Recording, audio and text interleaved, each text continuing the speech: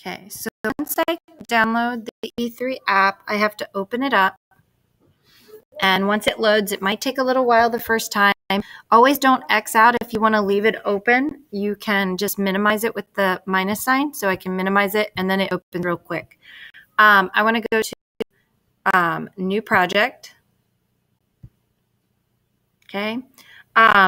We want to start by connecting it so that we can upload right away to it. So we're going to connect this time through Bluetooth. So I'm going to go to connect.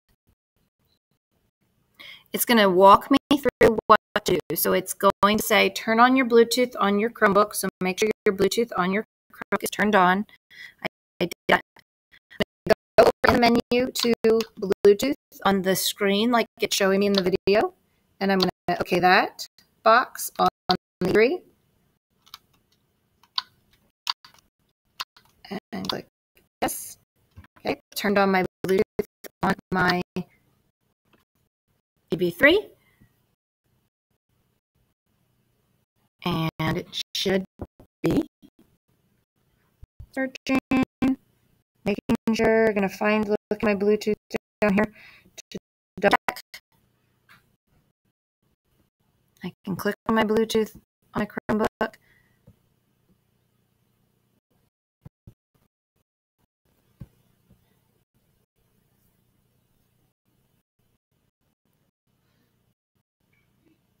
Okay, I went down and turned on the Bluetooth and off just to see if I could find it. There's the EV3, it's pairing. Okay, so that's perfect. There's a message that pops up on my EV3 to check. I want to move the arrow to the check mark to say Chromebook Connect. And the passkey's already in there. It's 1234. Just hit the check mark to enter. And then enter 1234 on your computer screen too. And then click pair. And it should say EV3 connected. EV3 disconnected. Double checking.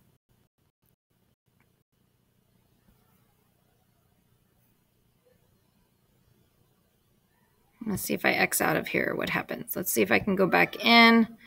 There it is, available bricks. Sometimes you might have to go back in, connect, passkey.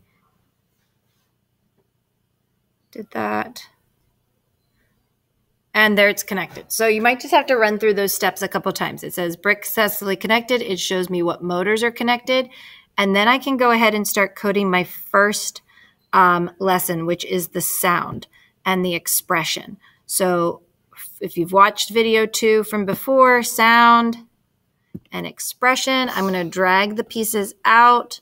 And again, it's a little slower on your Chromebook just because of the software. You just have to be patient. Otherwise, you have to use the old school software. And then I want the sound. Put that in here and change it to the dog, let's say. And I can play around with that. I'm going to hit download over here in the right-hand corner. You can also hit play so that you can see what the menu, I believe it will play. That's it downloading. It makes that sound. Okay. It downloads and then I can disconnect my EV3 and I can go to my program. We didn't rename. We do need to rename our program before we delete it. So I'm going to show you how to do that. But it did download to my EV3. So what I'm going to do before I finish, I'm going to come up here to project 1 at the top and come to the little snowman, rename. And this one we do want to save as sound so that all my projects are named correctly on the EV3. Save. And now I can download. Again, I'm going to hear that confirmation noise on the robot, and everything should be good. If you have any problems, feel free to ask, but I'm going to minimize and stop my video.